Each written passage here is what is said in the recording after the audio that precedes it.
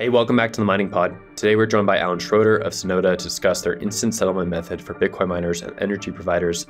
Thanks to Synota for joining, and thanks to the Digital Wildcatters for putting on a great show down in Houston, Texas at Empower. Before we get into the show, we want to thank Foreman Master Your Mining for being the sponsor of today's show. You'll hear more from Foreman Mining in just a moment. Also, we'd like to point you towards our Denver Bit Devs Halving Party on April 20th at the Independence Institute. There'll be live talks, podcast recordings, vendors, and more on April 20th at the Independence Institute. We'd love to see you there. You can find more details in today's show notes. Okay, on to the conversation. Okay, take two with CleanSpark. Hey, welcome back to the Mining Pod. Today we're joined by Schroeder of Synota to discuss our instant settlement method for Bitcoin miners and energy providers. Thanks to Synota for joining, and thanks to the Digital Wildcatters for putting on a great show down in Houston, Texas at Empower. We'd like to thank CleanSpark, America's Bitcoin miner, for making this show possible on the CoinDesk Podcast Network. You will hear more from CleanSpark a little bit later in today's episode. Okay, before we get to the show, if you're in the Rocky Mountain region and want to join us at the Denver Bit Devs Halving Party, be sure to check out our show notes to find a link to that event. It's April 20th at the Independence Institute. We have live talks, podcast recordings, Bitcoin vendors, and more. So be sure to join. Okay, on to the show. Hey listeners, let's talk about revolutionizing your mining operation with Foreman. This isn't your average management tool. It's an all-in-one solution for reducing costs and significantly boosting your revenue. Foreman brings a cutting-edge dashboard to your fingertips, empowering you with automated energy strategies. This means not only curtailing around real-time prices, but also strategically enhancing your profit margins through demand response. It's about leveraging energy efficiency to its fullest potential. With Foreman, you get a system that scales with your business, inventory management for assets, infrastructure integration, and business intelligence. Foreman elevates the cash flow and production of your entire operation. To see how Foreman can redefine your mining operation standards, visit foreman.mn. With Foreman, you're not just managing a mining operation, you're setting a new standard in the industry. Want to mine Bitcoin? Gator Mining offers premium hosting with as low as 1 unit per client, 95% uptime guaranteed, no curtailment, 24/7 monitoring and maintenance, in-house certified repair center, clean and renewable energy, all at competitive market rates. Work with an individualized team to get hash rate flowing your way today. Gator Mining, pioneering trustworthy crypto hosting for optimal mining success. Contact Gator Mining today at gatormining.ca. Bitcoin miners, be prepared. Hash rate is moving upstream towards power plants and low-value energy. Don't get cut off. Modernize and mobilize your Bitcoin mining fleet today with Upstream Data's high-performance load centers. Plug in Upstream Data's hash hut and monetize surplus wind power reliably in the blistering heat of West Texas. Plumb in hash generators and safely convert natural gas into cash in the frigid winters of northern Canada. Upstream offers high-quality load centers that will help you mine Bitcoin safely and reliably in every application and climate. Mobilize today and start mining upstream at upstreamdata.com. Are you a retail or institutional investor interested in Bitcoin mining companies? The Miner Mag brings you free data and analysis from all major NASDAQ-listed Bitcoin mining operations to know who stands out. Check out visualized metrics and data-dependent stories at theminermag.com. Alan, welcome to the Mining Pod. Thank you for having me, Will. Really appreciate your time, all the energy you're putting into this space. So it's a pleasure to be here with you. Yeah, thanks for making the effort down in Empower. So first thoughts. Amazing event. I mean, Digital Wildcatters just put together a fantastic event at the music hall. You can see the energy in the space, obviously, with the price where it's at, the halving event looming. The energy is there, and the amount of people that showed up to collaborate, talk about ideas, work together, just amazing. Yeah. Okay. So what kind of talks have you gone to so far? Because I actually didn't really go to any talks yesterday. I just talked to everyone, which is kind of the point of the conference, right? It's like B2B, but I always also feel bad that I don't get to listen to any of the talks because obviously people put time and effort into them. Oh, 100%. But you're there for meetings, really. Yeah. And I'll throw myself under the bus right there with you. Part of this event for me is to collaborate one-on-one with a lot of individuals at different companies. And so that's where I spend a lot of my time and my focus at this event. If I'm lucky to catch a talk, I try to stop, but yesterday was a little too busy for that. And really that's a hat tip again, to digital wildcatters, the amount of folks that are here, the level of the folks that are here, the quality of the people, just made my day extremely busy, and it was very exciting. Yeah, definitely the same there. Shout out to Digital Wildcatters for making the conference great. Looking forward to next year also. They have the Energy Tech Nights. They had one in Denver about 3 months ago. Great time. Okay, let's dig into it. Yeah. We have to do the bio first, and we're also on CoinDesk now, so like a lot of new listeners. I think people who are typically listening to Mining Pod know about Synota at this point. They've probably heard you on different shows, but the broader audience definitely needs a classic big podcast bio. Yeah, sound good. Well, let me start with giving a quick background on Synota, and then I'll happy to jump into myself and the team. So, at Synota, what we are doing is we are disrupting the 30-day billing cycle for power purchase agreements for large industrial consumers and for hosting agreements as well.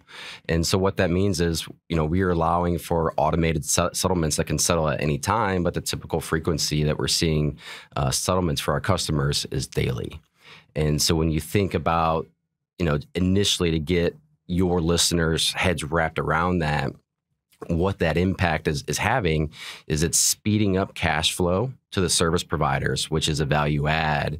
It's also allowing the service providers to de-risk those contracts. So it's creating a new risk management tool that's making Bitcoin miners, making hosting companies much more attractive to energy suppliers in the industry.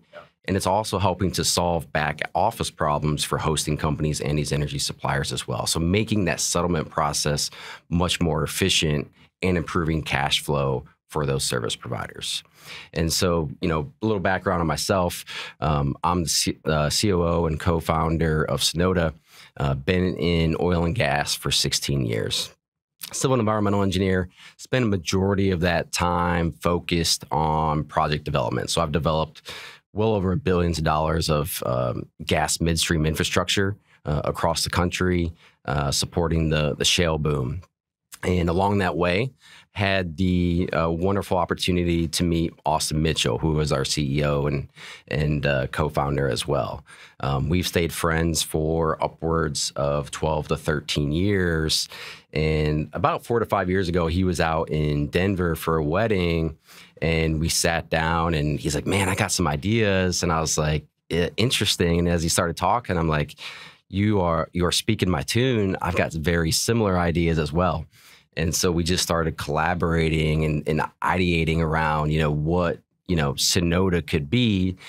Along the way, he brought in his older sister, Lisa Scott, who is our other co-founder, GC, and CAO. And between the three of us, if you look at our experiences in the energy industry, we all have an energy background to some extent. We've covered everything from front office, back office, commercial, BD, strategy. So we've seen the full life cycle of energy and had a good understanding of everything going on. So then as we started talking, there's a lot of problems that you can solve in energy. But when you think about energy is the biggest credit system that exists in the world. Energy is flowing every single day, and consumers don't have to pay for that energy upwards of 30 to 60 to 90 days. So there's massive credit that exists out there, and that credit, that float, is not free. It's costly, and that cost comes in various ways. And so what we identified is here's an opportunity to flush out that cost and flush out that efficiency. And oh, by the way, especially in the Bitcoin mining industry, we can use the Lightning Network to help solve that. And I definitely want to double click on that as we progress the conversation. But I do want to go back and just, highlight the team again, on top of, the incredible co-founders, Austin and Lisa.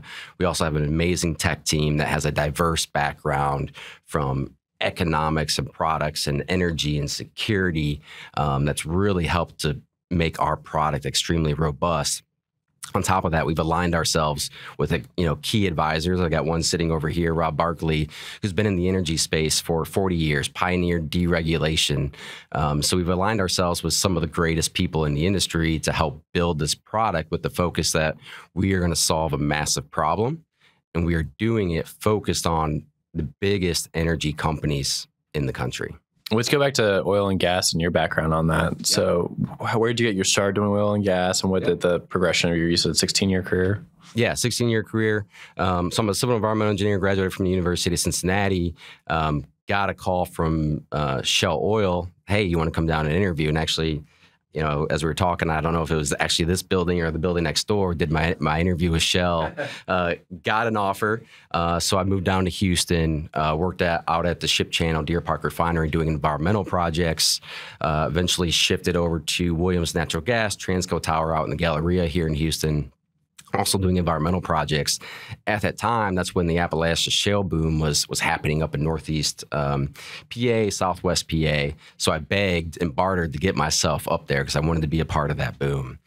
And that move is what really transformed my career.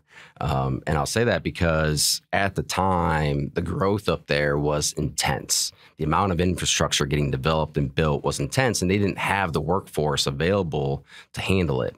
So it was almost like being at a startup company, except you had a Fortune 300 backing behind you. And so there were no processes in place. There was a lot to learn, a lot of problems to solve. And what that allowed me to do is touch every aspect of project development. Ultimately, Williams built a project development team, and I was one of the first employees of that team to help develop all these complex projects over time.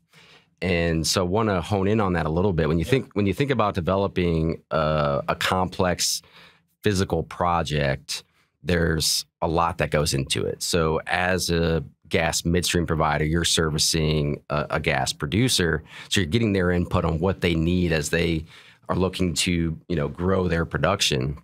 So you take that, you design, what does that next piece of infrastructure look like? But then you have to go and get buy-in and input from all these individual stakeholders. So you got operational input, you've got technical input, you've got project management input for cost and scheduling. You got to get environmental input for permitting and impacts to the company. Then by the way, you got to take that to the financial team, and you got to put all that in a financial model to figure out the commercial viability of the project. How are you going to price it? And then you have to layer on, what does the future look like of that asset, of the company? Do you need to plan for additional expansion or other customers? And how do you layer in that strategy into that project? So, during that time, my mom, not fully understanding the industry, she asked me one day, she's like, what do you do? Like, I don't understand what you do. And shout out moms for knowing Bitcoin. Yeah. And, I was trying to come up with an analogy to explain to her like what I did. And so the best way I could figure it out was, if you remember as a kid, you had these connect the dot books where you connect the dots and it creates a picture. And I said, hey, Mom, I'm the one with the pencil that connects all the dots. You have all these individual people that are really good at their jobs, but they know their dot. They don't always know how everything connects to create a project that can then go to FID and get fully funded. And so I'm pulling in all these inputs, understanding how they all fit together to get that project off the ground. And so when you think about then, and that's in the physical space, and now I'm in the tech space. And so I think about, my value add to, a new tech growth company is I'm doing that process today with all those inputs from customers, our tech team, Lisa, Austin, but the velocity of it is just much faster. Before it was project oriented that could take months.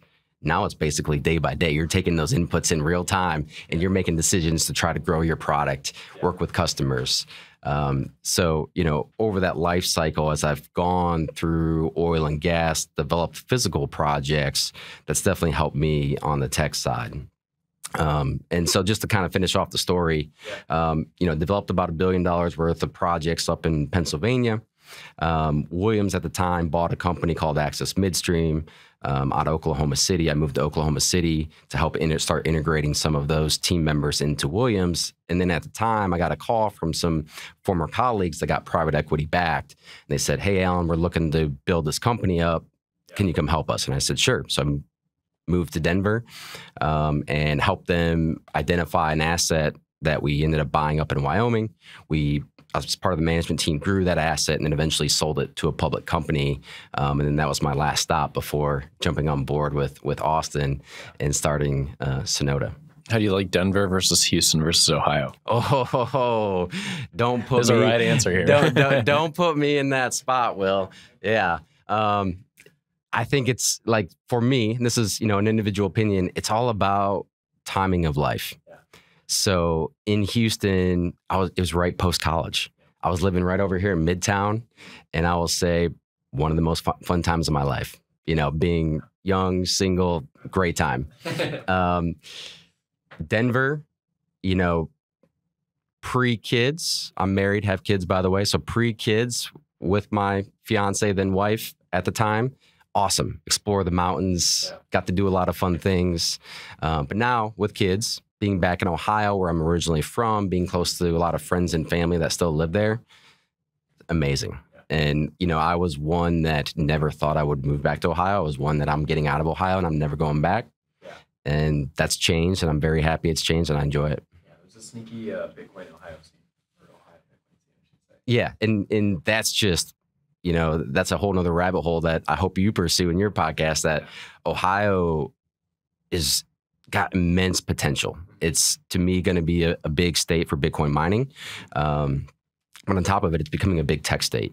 And with all of the universities all the young folks that are, getting into having more of an entrepreneurial hat in the tech scene, I think you're going to see a big Bitcoin presence, a big technology presence around the Bitcoin space in Ohio. Need ASIC help? Check out Vitamine, one of Bitmain's certified repair shops located in Washington State with satellite offices in Colorado, Oklahoma, and Texas. PSUs, hashboards, immersion setups, in and out of warranty repair, Vitamine has you covered. Want to train your technicians? Bring Vitamine to your site for hands-on training in the art of ASIC repair, complete with Bitmain AMTC certification. Contact Vitamine today at dan@vmasic.com. Again, that's dan@vmasic.com. When you think of ASIC repair, think Vitamine. Not to dwell on Ohio too much. This is a Colorado themed show. Is it easy to do like business development in Ohio because there's so much Bitcoin mining stuff going on? Like, you guys are able to like kind of work with relationships very quickly. In New York and LA and Houston, obviously those big areas, like, easily get a lot of work done. In Ohio, does that have like that density yet? What I would say is that from our product where we focus, ERCOT is still, Texas is still the number one, right? Where to get business done. ERCOT is the model for everything happening in the power space. PJM, which is the ISO within Ohio, and Ohio itself, we view as a close second. They're coming behind, doing a lot of similar things that ERCOT is doing, but they're not quite there yet. And which is great because it allows us to build our product up, continue our relationships, and as Ohio starts building up, which we're seeing, we're going to be right there to capitalize and support the power industry, support Bitcoin miners. So. Okay, I've heard a lot about PJM and Ohio market, so definitely wanted to ask about that. Let's go back to something you were saying earlier, which is you transition from energy to tech. Yeah. And we will get to Synota, I promise you. Yeah. I want to ask about that because I think a lot of Bitcoin miners find themselves in that position where they're in the oil and gas industry or the energy industry for 10, 15, 20 years. Now they're in the tech and they're like the tech bro or in the vest. What was that transition like for you? Did you enjoy it? Do you like moving over? Yeah, I would say it definitely took me some time to adjust, just from the fact that being in physical infrastructure, I knew the full ins and outs, right? I could sit in a meeting with a customer and I could explain, how the technology of the physical infrastructure works, how the operations work. I could walk through every detail all the way to commercial and contracts.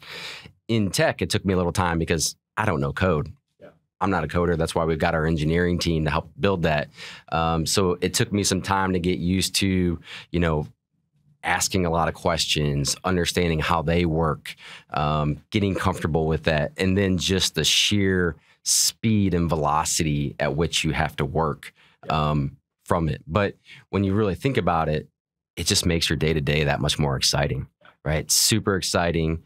The amount of problems that you have to solve and the problems you're solving real time are just amazing. And I think it's intellectually an enhancement for folks that want to do that, because physical infrastructure is a little bit slower. Gotcha. Okay, let's go into Synota now and talk about the product a little bit more. So you guys have this offering for Bitcoin miners to handle the credit side of the market. Let's break it down like a little bit more granularly, and I'll just hand it over to you to do that. Yeah, 100%. So when you think about back to energy being maybe the biggest credit market on earth, and back to that float that exists is not free. Now, how the cost of that float is impacted for every energy consumer within the ecosystem is very different. So let's focus, though, on Bitcoin miners, large industrial consumers that a lot of times are not viewed as very creditworthy in the industry. So to cover that float, when you think about, hey, they are consuming large amounts of power, stacking up a lot of accounts receivable risk to that energy supplier. The energy supplier says, man, I can't take that risk. My credit team over here is not going to do that. And they have a whole credit team that's assessing every single customer they have. And they're layering on all of that credit risk across their portfolio to understand how they manage their business. So when they look at a Bitcoin miner, they're understanding, how does it fit in their portfolio? How do I cover my accounts receivable risk? Because I'm supplying you power every single day. And so there are a couple tools, legacy tools that exist to cover that accounts receivable risk, which is essentially a cost burden to a Bitcoin miner. It's collateral, prepayments, or letters of credit. And so when you think about what is happening with that, let's just take collateral, for example. When a Bitcoin miner goes to build a Bitcoin mine and secure a power purchase agreement, when they're building that mine, they're outlaying a bunch of capital to build that mine. Now, the power company or power supplier, or REP in this case, is saying, hey, to secure this contract, I also need X of millions of dollars sitting in a bank account to make sure that you're going to pay me. So that is additional working capital on top of the project capital that the Bitcoin miner had to outlay. And that working capital is not earning additional value to the Bitcoin miner. So these are the legacy risk management tools that power suppliers had. But it didn't solve the underlying problem, which is really, I'm supplying you power every day, but you're not paying me until 45, 60 days later. So just the simple idea of, let's solve that. We can do that. Like, the data's there, everything is there, the infrastructure is there to do that. So what we've done is, when you think about the end of the billing cycle, where an invoice is generated by the supplier, the invoice is sent, invoice is reviewed and verified, and then funds are actually sent from the miner to the supplier, we do that full process automated every single day.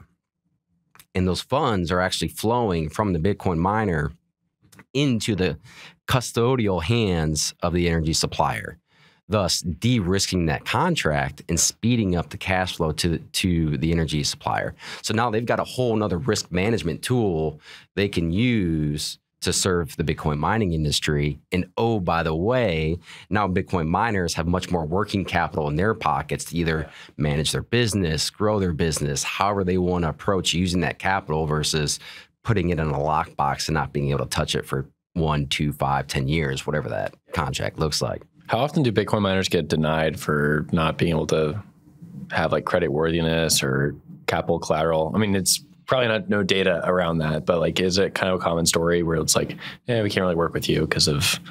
Well, here's how I'll answer that question. It's not really about getting denied. It's more about, so ERCOT in Ohio, these are deregulated markets where any registered REP, retail energy provider, that meets that ability to serve that load, could bid on that Bitcoin miner. So when a Bitcoin miner wants to spin up call it a 10 megawatt site, they want as many REPs to come bid on their project as possible to secure the best power purchase agreement they can. And what I'll say is, there's a handful of REPs that could bid on that. But what I understanding is happening and talking to REPs themselves, they're only getting a couple of bids. So it's not that they're getting denied. It's just that the supply that's out there that could exist to serve that load is being very cautious. So there's a lot of REPs that are saying, maybe I'd add one Bitcoin miner to my book, but I'm going to pass on bidding on a lot of these projects. So it's pretty price inefficient because you don't have more bids in an auction for one of these Bitcoin mines. Okay. 100%. Okay. And so by differentiating the payment structure, you guys are allowing more REPs to come in and bid on a Bitcoin mine project. Yep. So when you think about these large energy suppliers, you think about the departments, right? So they have an origination team. Their job is to go win business, go bring business into the book, provide value to the company. Now, when they go to bid on a piece of business and they structure a deal, the biggest department they got to get past is their credit and risk teams. They got to get past that department. And if they can't actually pursue that deal. Yeah. So what we are doing is we are offering a tool that allows the credit risk team to look at that energy consumer differently and say, okay, instead of them paying us later, they're actually speeding up our cash flow. Yeah. So they're de-risking that. And not only is that de-risking them, but wow, when you look at our treasury, now we've got this mix of energy consumers where historically it was all paying us 30, 60, 90 days later. Now I've got a mix of some consumers paying me daily. So this change in cash flow management for the energy supplier too, there's some advantages around that, around their own credit and their own cash flow management that they have as well. So it's almost like improving their portfolio and making Bitcoin miners somewhat attractive of like, man, I would love to have some daily pairs. If you just think about cash flow, you don't think about who it is on the other side. Like, wow, I would love to have some of these large consumers paying me daily because it improves my business. So maybe I should go get Bitcoin miners as part of my portfolio just to help my own cash flow management. That makes sense. Like from a business perspective, it's nice to get paid on time. And then you have the ability to go deploy that cash somewhere else or keep on the balance sheet. For Bitcoin, why do you need Bitcoin at the center of this? Like okay, just a steelman or a straw man here. Why can't we just use Venmo for something like that? Well, let me start by saying we do offer a USD to USD solution. And we're actually iterating on that solution and improving it along the way. But it is not the superior solution. Yeah. A Bitcoin miner paying in Bitcoin is the superior solution. And so let's double click on, let's walk through that. Maybe a good analogy is, when you think about what we're doing, we're turning a power meter into a point of sale, similar to when you go to check out after purchasing a TV at Target. We're turning that meter into a point of sale, verifying the invoice, money moves. Now, when you think about the flow of funds behind a point of sale with your credit card and what's happening, you have the issuing bank behind the card. Basically, when you tap that card is saying, hey, Target, I approve this. Don't worry, I'm going to send you funds for that $400 to your bank in 2 to 3 days, right? And that's the reason why Target says, hey, Will, you can leave. Take that TV, even though you didn't actually give me money. And then you turn around and then you pay the credit card company 30 days later. Super inefficient, right? Now, when you think about how we're doing it on Lightning Network. And so in this case, where a Bitcoin miner is paying in Bitcoin, we spin up a Lightning node for them, and our software acts as an agent around that node and takes those settlement terms and moves the Bitcoin immediately upon verification of that contract, such that when, similar to when you tap that card at Target, you are telling them, I approve this transaction, I'm willing to pay for it. On our platform, when the consumer side says, I agree with this invoice, I'm willing to pay for it, on Lightning Network, that movement of Bitcoin is atomic. Yeah. It is there immediately. And for our REPs or our suppliers, we do immediately convert that Bitcoin into USD if that's their preference, which today is all their preference. One day we hope that is, that is not.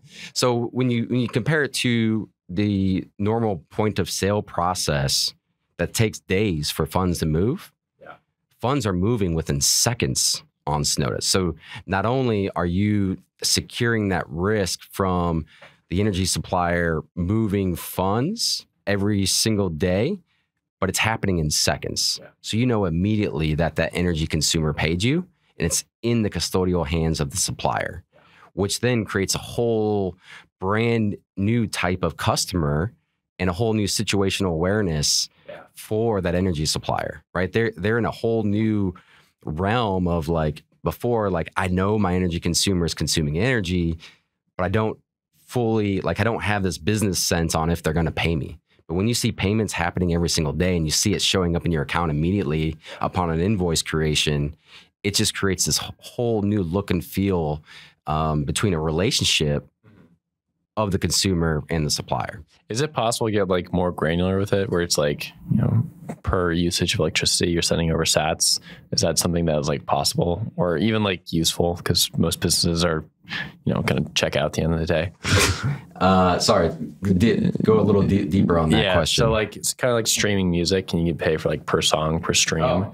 Like, can you do the same thing with energy? Yes. So we could technically settle any period. Now, when you think about the granularity of the data that exists within the energy industry, every single location is a little bit different, but with an ERCOT, you could get down to 5 minutes. So we could technically do 5-minute calculations and settle every 5 minutes. And the question is now more to human nature, right? And the consumption of those settlements. So yeah, we could be sending sats over every 5 minutes, money's building up, but the value add between a daily settlement versus 5-minute settlement on this, marginal, right? So from a human consumption standpoint, for daily settlement has been kind of that sweet spot today. Now, however, there are additional products within the risk management space, within margin management, other ideas in which quicker movement of sats back and forth between an energy supplier and energy consumer to secure risk, mark-to-market risk, there's value in that. But that's a high-level topic for another time. It feels like a financialization question where like maybe in the future there's some sort of like derivatives market around how fast you can move money and energy together. But yeah, we don't need to go down that rabbit hole. The thing I'm kind of picking up on is like Bitcoin as like a cash instrument or a bearer instrument is superior to credit for Bitcoin miners. Where's been the pushback on this like thesis though? Like, it's very intuitive for me. Like, I'd rather have Bitcoin, but for like these oil and gas folk or anyone who's just like more traditional, where do they look at this and kind of like push back on and be like, we kind of like the net 90 or net 30 payment system? Yeah. So generally where a supplier offers daily settlement, we have seen almost no pushback, right? In the sense that, hey, they're going to get more working capital in their pockets. It just makes too much value sense. Now, where we do get some pushback is how, as a Bitcoin miner, do I pay? Hence, we have a USD to USD solution, and we're going to continue to improve that USD to USD solution. So when you think about Bitcoin and its life cycle and where it's going, if everyone believes that it's going to become a money, there's various stages it's got to get through. Yeah. But I think we can all agree that right now Bitcoin is a very clear store of value. Yeah. The ETFs have fully cemented that around the world. And so it is a store of value. So today, when you think of Bitcoin, and if you think of it just as a store of value, you've got a decision to make as someone that holds that commodity, right? How often do I want to liquidate that? What is the value of that to me versus other ways to pay my OPEX that I have that exist? Now, we believe that two things, that paying in Bitcoin, one, makes you a less risky customer to the power supplier, and that's going to make them happier. Yeah. Now, second, if you believe that Bitcoin needs to become a money within the world economy, right? Then the next stage of Bitcoin is becoming a medium of exchange. So if you think about what Bitcoin miners can do, if they pay all their power in Bitcoin, they're going to turn Bitcoin into a medium of exchange. Now, Bitcoin has already started to become a bit of a medium of exchange when you think about cross-border payments, right? You think about some of the big companies, Strike and others, that are doing that is unlocking value and solving a problem. And they're doing it, more on the retail, smaller payment side. We are introducing a way of medium of exchange at large scale. And what that's going to do is increase the liquidity within the Lightning Network, demand more Bitcoin to be posted on the Lightning Network. And thus it's going to we believe it's going to help drive the value of Bitcoin up over time. And so if Bitcoin miners in the space are believers on the future of what Bitcoin can do for humanity to become a money, that next step of medium exchange is important.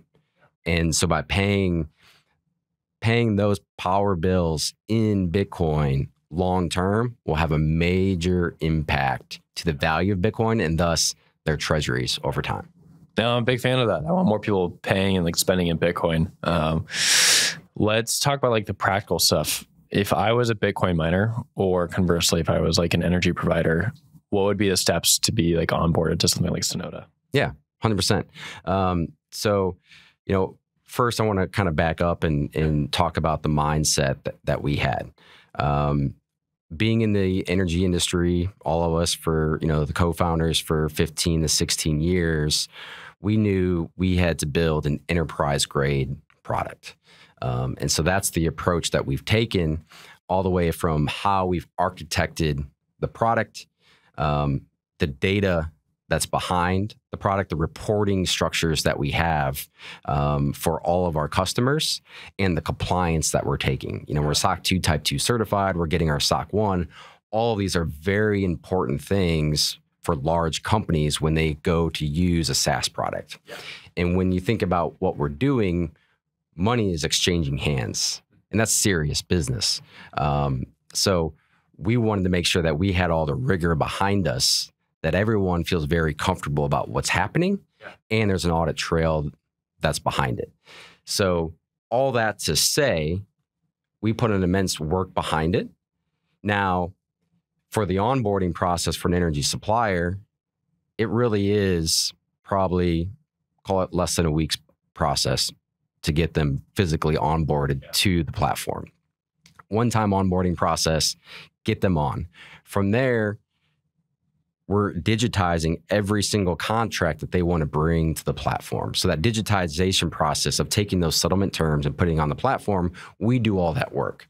All we need is the inputs. And again, typically it takes us a couple of days to knock that out. Then when you think about the energy consumer getting on our platform, probably takes them to onboard 15 minutes or less. Super simple for the Bitcoin mining process. And so there is some white glove touch. I mean, it's not completely, the onboarding process isn't just completely autonomous, right? There is some communication needed on both sides of the fence to get these parties on board. But the beauty about that is once it's complete and once that digital contract is in place, everything after that is completely autonomous. You never have to log in to Synota's dashboard if you don't want to. You never have to touch anything. The invoicing, the flow of funds, it just happens. It's automatic. So it creates this long-term efficiency for all the parties involved, which is fantastic. I was talking to one of the service providers that are on our platform just last week, and we're talking, and he's like, man, I actually haven't logged in to your dashboard in like 2 months. Yeah, and he's like, yeah, I just, occasionally check my bank account and I see that I'm getting paid from my Bitcoin miner. Funds are showing up. It's like, I don't even think about it. And I just laughed and I'm like, that is a great statement, but I don't know. Wouldn't mind you logging in and touching the product, once or twice here and there. But that's the beauty of it. That's the beauty of it. Like there is a little bit of white glove touch lifts to get onboarded. Which when you think about doing enterprise grade software, moving money, you want that, right? But afterwards, it's easy. You just sit back and you watch it work. It feels like a pretty big compliment, like just background software that's doing its thing. It's done. Yeah. Yeah. Yeah. It's amazing. Yeah. It kind of seems like what you would want. What have you enjoyed about being in that scene? It's different than oil and gas. Oh, man. What's been I want to hear the struggles too, because that's kind of my favorite conversation, honestly. Well, yeah, let's start with the good, right? You know, in oil and gas, there wasn't a lot of novel things going on. I mean, midstream infrastructure, everyone, you pull up their websites, they all got a new fancy word to try to explain what they're doing. And it's like, come on, we're all doing the same things. We're putting pipes in the ground, compressor stations together, gas plants. It's all the same thing. And so since there really is no intellectual property involved too, like people are very closed off about what's going on in their business. So you don't get a lot of good open exchanges in that oil and gas world, which is kind of frustrating. So what blew my mind moving over into the Bitcoin technology space and Bitcoin in general is how open people are to talking about their business, what they're working on, their problems, where they're going. Now, they're not going to tell everything, but the openness between where I was at in oil and gas to Bitcoin technology is just, it's night and day. And so what that does to me is that fosters tighter relationships, right? And it's a small community, right? When you really think about it, there's a lot of people involved, but it's really just, you know, a small community. And, you know, when folks are working together, it benefits everyone, and it creates a bit of a rising tide. And you want to see everyone succeed because those bonds that get forged over having those conversations versus more of this just natural competitive space in oil and gas. And you're kind of you're kind of doing a dance trying to hide your business. But so that's been awesome, right? Now the challenges to me that I've seen is the velocity in how quickly things change. Yeah. Right. So oil and gas, you're working on a project for months, and then you're trying to implement that project after it gets funded, you know, for 12 months, 24 months. Bitcoin mining is fascinating in the fact that, you know, you can move machines in and out pretty quick, right? You could secure a deal one day and all of a sudden decide they don't want to go build there. They're going to go build somewhere else. And then you think about the wildcatting that is essentially going on in the space of all these developers out there trying to secure load studies and locations and trying to sell them off. There's a lot of just constant movement. So trying to constantly stay up to speed on, you know, all the projects that exist in the space, what's changing, what people's pain points are. It's moving so fast and changing day to day. Yeah. It just adds additional complexity in the space. So it's definitely a challenge. And, you know, some of that is, saw this in oil and gas too, in the early shale boom, where because you can flip assets so quick, you get some folks that want to just make a buck. So they're in here, and that added stress on the system of getting additional load studies that may never get used, right? Doesn't fully benefit, right, the Bitcoin mining space. And it can create a bit of a smear of Bitcoin miners within the industry, right? So if you're out in West Texas, oil and gas needs power too. Other industries need power too. And if you got all these developers locking up load studies, it can create a burden for them that when they want to go expand their gas plant, well, shoot, I can't get load to do that. And you don't know if that load study that got locked in that took that power away is ever going to get developed by the Bitcoin mining space. So, you know, it's not perfect. And that's part of a market system, that imperfection. And eventually that'll get more efficient over time. I want to go back to what you said earlier in the good part of Bitcoin, which is everyone kind of working together. Yeah. There is like a lot of IP disputes around software, and you guys are kind of in the mix of the Bitcoin software stack. How do you think about working within like those sort of issues? I mean, I'm not referring to anything with you guys because I'm not aware of anything, but there's certainly a lot with mining management software, and I've seen stuff with like pools. So as like a software provider, how do you guys work within that part of the ecosystem where there is a lot of IP and there is a lot of people who don't want to work together? Yeah. I'll say this, Synota's approach is that we know what we're good at. We know what we've developed, and we are laser focused, which means, we do rely on third parties, both hardware and software, to complement our platform to effectuate everything going on. Yeah. And we're perfectly fine with that. Yeah. And so by knowing that, like, if we had all the time and all the resources, could we just go build out the full stack hardware, software, and touch everything and try to bully people out? Yeah, but what's the value of that, right? So we're focused on what we're good at, know what our IP is and what we're doing, and then connecting with the folks that know what their role is, what they're good at. And so if you layer all these companies on, you can create amazing products. Yeah.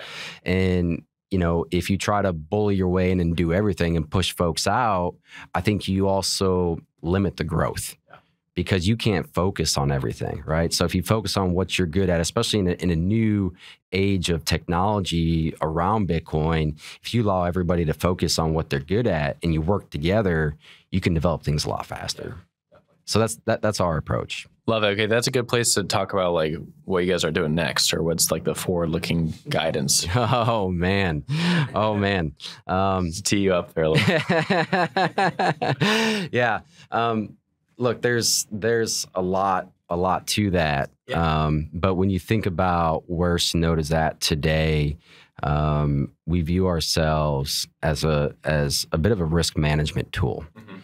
And the power space needs additional real-time risk management tools across the industry. Mm-hmm. And for various products that they have. So we definitely see the opportunity to continue to build on our base platform to support other products or other focuses of the power industry and the energy industry to create the most dynamic risk management platform that ever existed.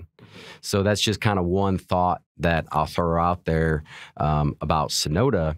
And then, we also see where some of our underlying IP, there's potential to take that to other industries. And I won't go too deep into that, but we definitely see that aspect. It is not where we are spending our time today, but we're very well aware that exists. And maybe there's even a potential to take that IP and license it out and allow someone who is focused in that to go run and build.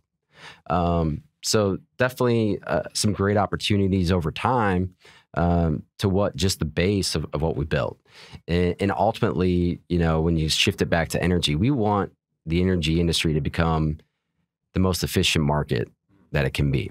And when it becomes the most efficient market that it can be, you'll hear, you go look at every Austin Mitchell podcast that exists out there, which I encourage you all to do as well. But he loves to talk about abundant energy. Yeah. And we are all in our shop big believers of abundant energy.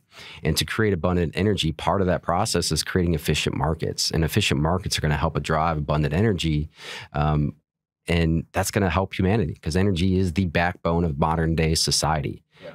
We can't do anything without consuming energy in our daily lives. No, definitely. Okay, where can people find Synota and find yourself? Yeah, 100%. So you can go to our website, Synota.io. There you can reach out to us as well. I mean, you can hit me up on LinkedIn, Alan Schroeder. I don't really get into the Twitter game. Not yet. Not yet. I just I just don't have a lot of time on my hands for that. But you can find Austin out there on Twitter. I actually don't remember his handle off the top of my head, but it's definitely LinkedIn through our website. And if you hit me up, I'm more than willing to hand out my cell phone through those avenues as well, and get on a conversation with anyone out there in the space. Even if you just even if you want to learn more. I've had plenty of conversations. People have reached out in the space and they just want to understand more about what Synota is and what our vision is. Happy to educate. And then that's the beauty of this space. Like, enjoy the conversation. So feel free to reach out. Happy to talk. Awesome. Well, thank you for joining the Mining Pod. Appreciate your time. Awesome. Appreciate it, Will. Doing great things in the space. So happy for you. Awesome.